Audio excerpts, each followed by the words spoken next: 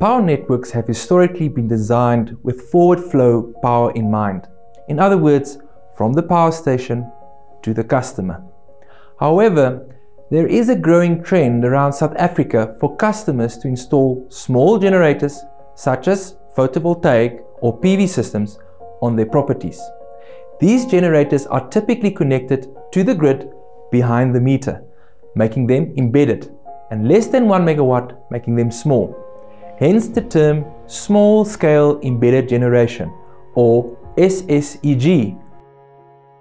As of the middle of 2020, it is estimated that there were tens of thousands of such small systems in place amongst municipal distributors, totaling at least 400 megawatts, and these numbers are growing steadily. The increasing presence of SSEG on networks is a reality that all municipal distributors have to adjust to. It's inevitable. You cannot really avoid it. It's going to happen either way. So cities have to be innovative. They have to find ways of working with that, because that is the future, really. So you could see that the solar applications from the city of Johannesburg's perspective are increasing. Actually, it is doubling every year. Many customers with SSEG systems will at times generate more than they consume. For example, residential SSEG customers with solar PV generation may use little electricity during the middle of the day, when the PV is generating at its peak output, making excess power available for export. This export power should be accepted by municipal distributors, as it can benefit both the customer and the municipality, provided that sensible SSEG tariffs are in place.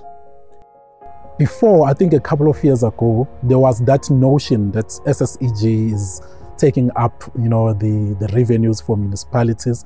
But I think as time went, municipalities started to understand that this could be a new revenue stream, alternative revenue for municipalities, and this could be a win-win for customers and municipalities as well, in terms of customers being able to even sell back the excess that they have from their SSEGs, and for municipalities to be able to supply other customers using the excess generation as well.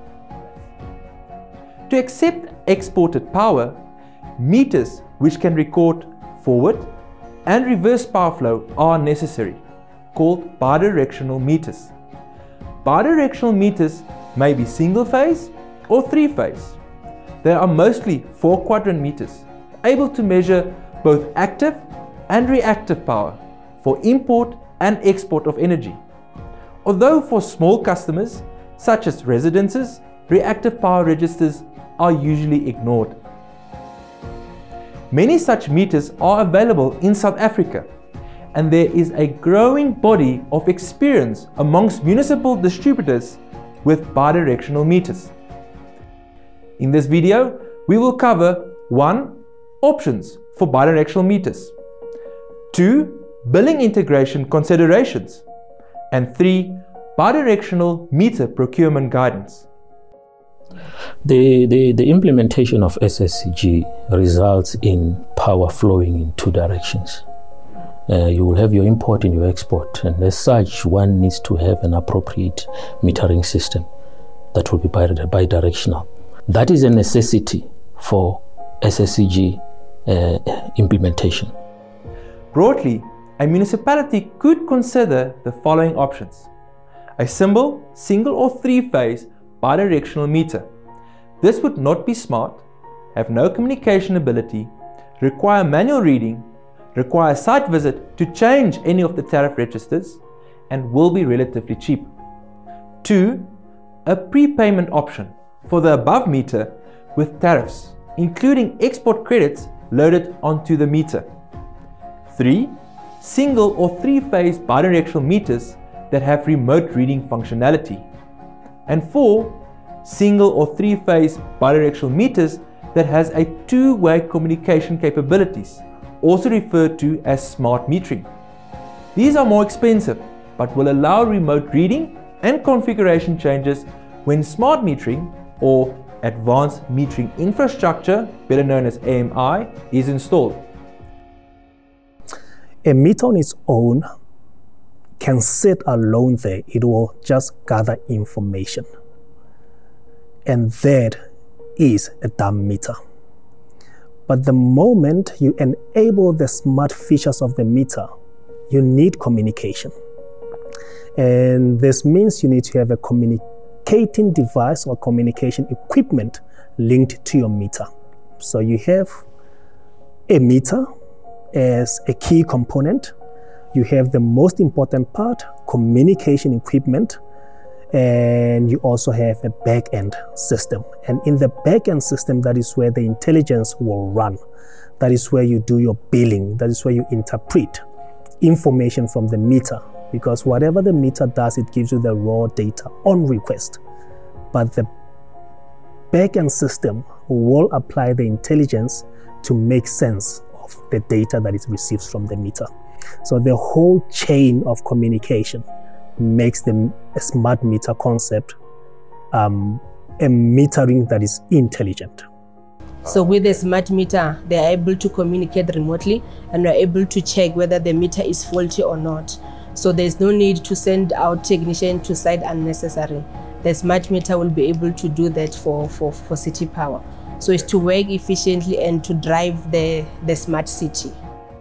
It makes sense for a municipality to have a range of meter options to match the needs and budget of different customers, with simpler and cheaper ones for small SSEG customers and smarter, more expensive ones for larger customers.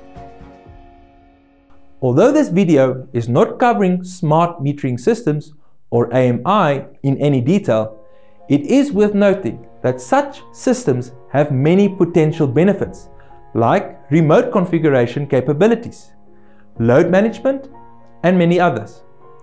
When procuring bidirectional meters, it is important to consider compatibility with smart metering systems. Municipalities also need to keep in mind that bidirectional metering will need to integrate with their billing system if it is to be of any use. Municipal distributors should engage with their billing software service providers to ensure the necessary compatibility does exist. So one will need to look at the physical equipment, that is the meter itself. Is it able to meter both the import and the export? And that is where the bidirectional naming comes from. And at the same time, the questions that must come after that is our billing structure. Will it be able to bill for bidirectional or both the import and the export?